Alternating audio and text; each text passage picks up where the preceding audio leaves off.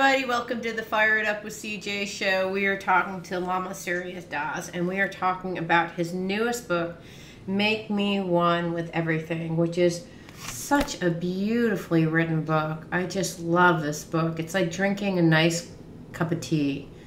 It's very fulfilling. So nice job. I love this book. So welcome, Lama Surya Das. Thank you very much, CJ. You got me all fired up now. I'm excited. Good.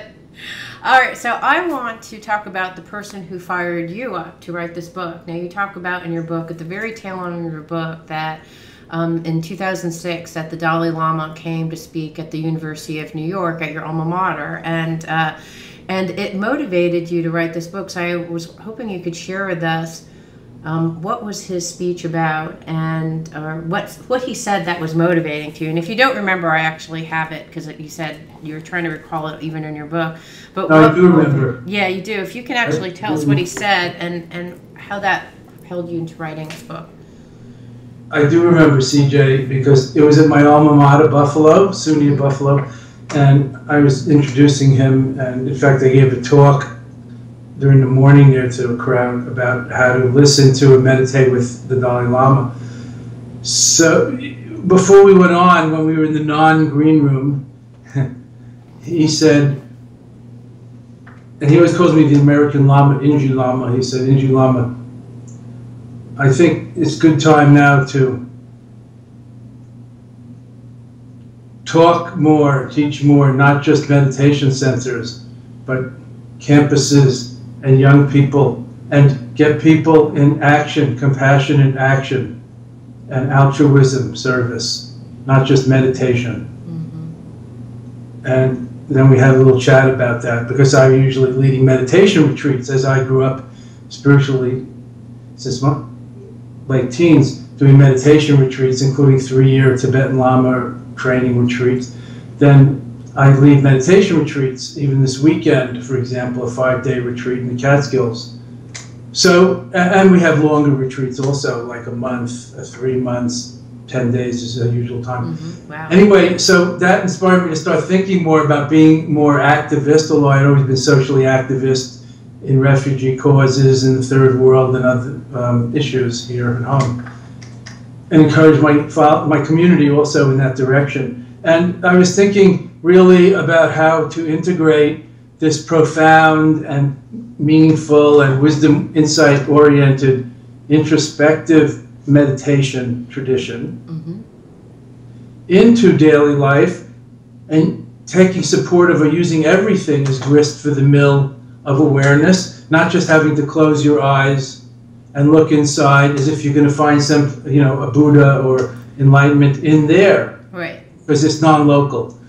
So, and anyway, even if we meditate every morning, as I like to do, you still have to, there's the other 23 hours to account for. Right. To live a spiritual life and contribute to a better, beautiful world now and for the future generations, a sustainable, beautiful world on our endangered planet. Mm-hmm. So I started to think about co-meditation. I coined the word meditating together, co-meditation, mm-hmm. intermeditation.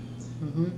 Thinking about the great Thich Nhat Hanh, master of Vietnam's word, interbeing, and the interconnectedness and interdependence teachings of Buddha, and started to develop these co-meditations, doing it together, awakening together, inter-meditations, interbeing, ways of doing it, yes, with another person, yes, with a group, yes, not just silent, but also could be with singing, chanting, praying, mm-hmm. yes, with nature. The word is with, co-meditation, means with. Right. With nature, with your favorite garden or mountain or tree or ocean or waterfall or candle flame. Nature. Mm-hmm. Nature do it for you. Or the wind or the sky. Sky gazing, stargazing, and so on. With your pet. Petitation, I named it. To be funny, because, if we take ourselves seriously, life ain't much fun. Right, exactly. So I develop all these co-meditations. So this book is really about make me one with everything, which is the punchline of a joke. We could get to that if we need to. Yeah, no, I love that one. I love that joke. Not everybody wants to or can sit quietly and meditate. So how can we meditate with our kids, mm-hmm. with our pets, while we're working or washing the dishes or whatever we do every day. Yeah. We're walking and so on. So that's what this book is about. Portals, entranceways to oneness, how everything is an opportunity for this great opening and resonating and being with things. Yeah. Meditating them, not against them, yeah. not self and other, resonating together, interbeing, interpenetrating, opening the heart, and so on. So that's what I'm talking about. And the Dalai Lama really encouraged me in this direction, not just leading meditation retreats, but bringing it to people who can do it in daily life and not just meditate, but really oneing, harmonizing, resonating together, befriending the world and befriending ourselves, etc. Not just meditating in the traditional sense, quietly with our eyes closed, but every moment, making every breath a moment of mindfulness, making every breath a prayer, as St. Paul once said. So one of the things that you have in your book, since we're talking about Dalai Lama, is that you actually have a wonderful meditation where you co-meditate with the Dalai Lama or your teacher. It could be if Dalai Lama is not your guy, it could be Jesus, the picture of Jesus, or Pema Chodron, Lama Surya Das, whoever your teacher is, meditating with your teacher. And so I was wondering, as a way of demonstrating what co-meditation may look like, could you tell us about how you may co-meditate with the Dalai Lama or your teacher, or just someone that you love? It could be me meditating with you, someone that I love, love, respect, a teacher. How would one go about doing that? Well, that's a good question, and not enough people ask it. Everybody watches him in the media or goes to listen to him, but how do we really merge with him? How do we take it in? Not just take him in, because we want to take it in and grok it, make it part of ourselves, and be the better for it. I mean, that's what we believe or hope, right? Yeah. So it could be the Dalai Lama. This is a good example, but whatever your archetype, your icon, your ideal is, as you mentioned some of them, it could be. So first and this is the instructions, and I'm not reading from the book, but it is here in the beginning of chapter 3, Meditating with the Dalai Lama. Also, I have a comment here about what makes good teachers and gurus and what makes for bad ones and how to discriminate the difference. But we would first imagine or call to mind this, let's use the word being so we don't limit it to person, which inspires us. And it could be an archetype, like Jesus, who's not a person anymore, although he's a personal God. Archetype, or it could be like Isis or a goddess, like goddess. Isis or Tara in Buddhism, or an icon or an image with a light. But it's good to do it with something that inspires you. Thus, the personal God like Jesus, or the spiritual master like the Dalai Lama, or you mentioned the great nun Pema Chodron, who's a friend and a dear, a real bodhisattva meditation master.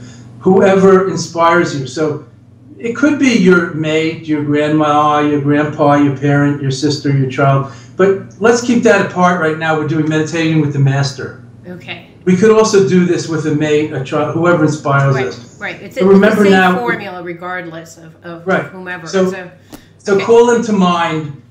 We could say visualize them, but don't get the idea you have to paint in every detail. If you call to mind your father or mother, you probably remember them and you can see them in your mind. That's what we're talking about. It feels like they're there, whether they're alive or dead.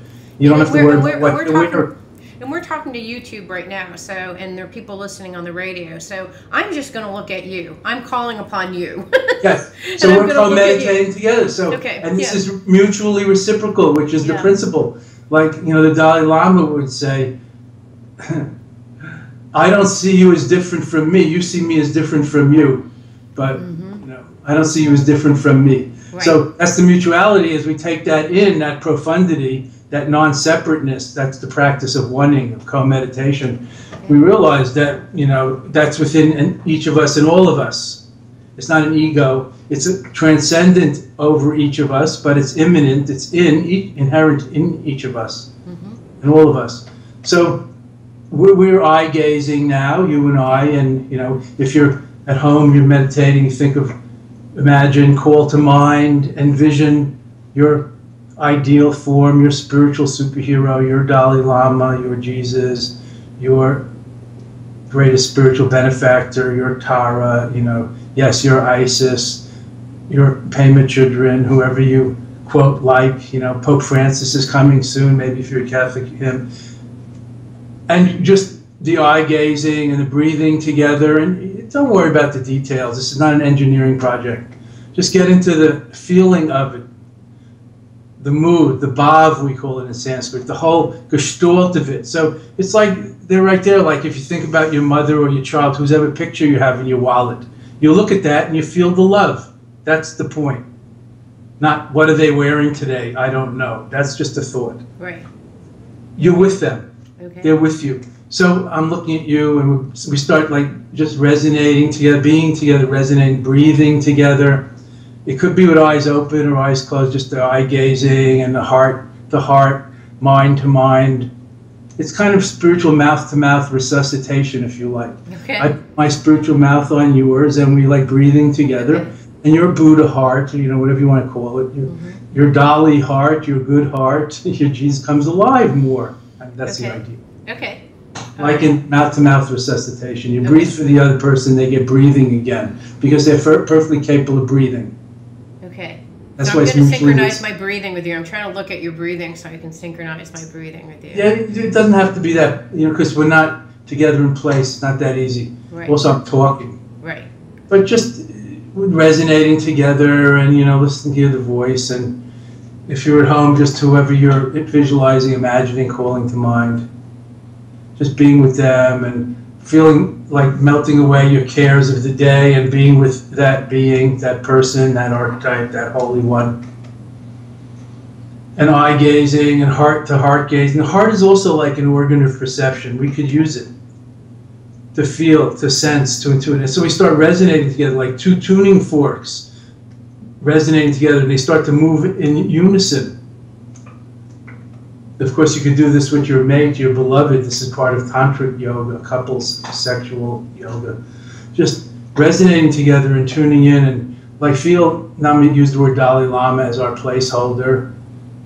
The Dalai Lama is looking at you and you're looking at him and you're both together and breathing together. It doesn't work, you know, it's like dancing. You don't have to get every step or every breath perfect. You're just doing it together. Who knows who's leading or who's following, just feeling the feeling, just feeling it is healing, actually. It's healing the duality, the feeling of separateness. Like, oh, I can't wait till he comes to my country. No, invoke it right now and be with that right now. Or you can do this with an archetype like God or Jesus or Goddess. And be in the presence, awaken in the presence. Breathing out, these instructions, please. To your friends, listen.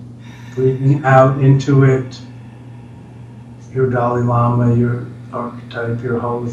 Breathing in out of it, and equalizing self and other. This is a traditional Tibetan meditation, talking about equalizing self and other by riding the breath, seeing through the illusion of separateness, awakening in the inseparability or the oneness, and just interbeing and relaxing into it, breathing into them and out of them, and just forget, not just in and out, just radiating, like pulsing wide and in, like a circle, like a sphere, pulsing out from the heart and in, and breathing, vibrating, just being together, and really feeling that closeness, that kinship, that blessing, that grace and trust, and relax into it. It's just so beautiful. And for me, if I use the picture of the visualization of my guru or the Dalai Lama, just like being with them, but I could also do it with my mother or my grandmother or God or Jesus. It works.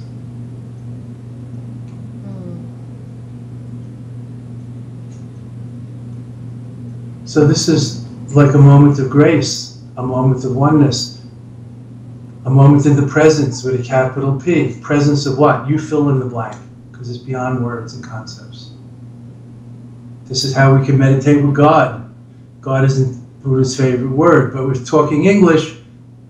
To whoever's listening, whatever your higher power is, inner power, your archetype, your icon, your holy one, this is a good way to, quote, co-meditate with them or pray with them without asking for anything.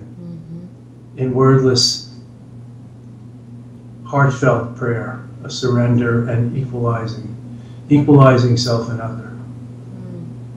I, thou, as Martin Buber called it in the Jewish scriptures, not I, it, not looking at objects. I, thou, seeing the sacred in each other. Looking in the mirror of emptiness, O God, and seeing your sublime, and experiencing your sublime big self, true self, Buddha-ness, inner divinity.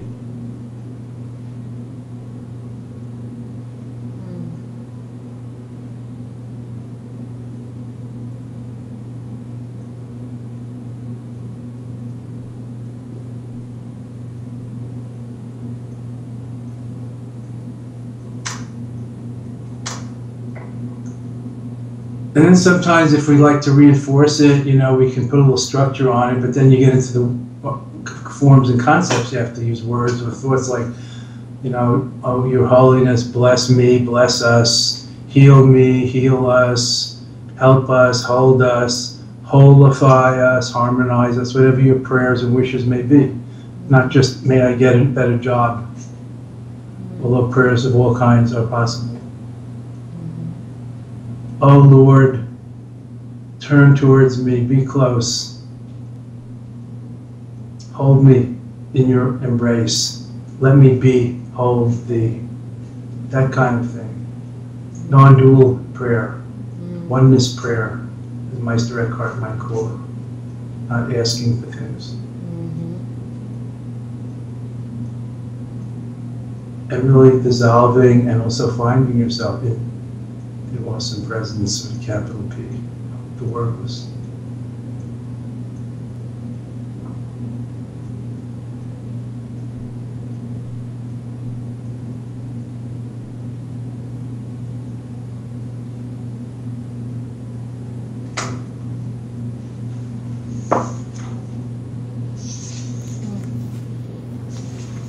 So when I do that, I feel like I go to some transcendent place that is completely different than kind of my day in, day out reality, and I kind of could feel like a swirling inside, kind of a rotation. Like I just could kind of feel this kind of rotating around. And I'm not even sure what it was, but it was very pleasant. It was very, I felt very light and transcendent and not my normal state of being. It really felt like a different kind of state of being, and my heart very open as a result of doing that. So I don't know whether it's co-meditating with you, consciousness, if you're holding the space for making that happen, or if it's the Dali Lama, or who. Whatever you call it, by whatever name, it is as sweet. This is an ancient wise adage. By whatever you call it or think of it, it is equally sweet. So that's called, you know, and that's on page 63 to 67 of my book, explained and with those kind of instructions.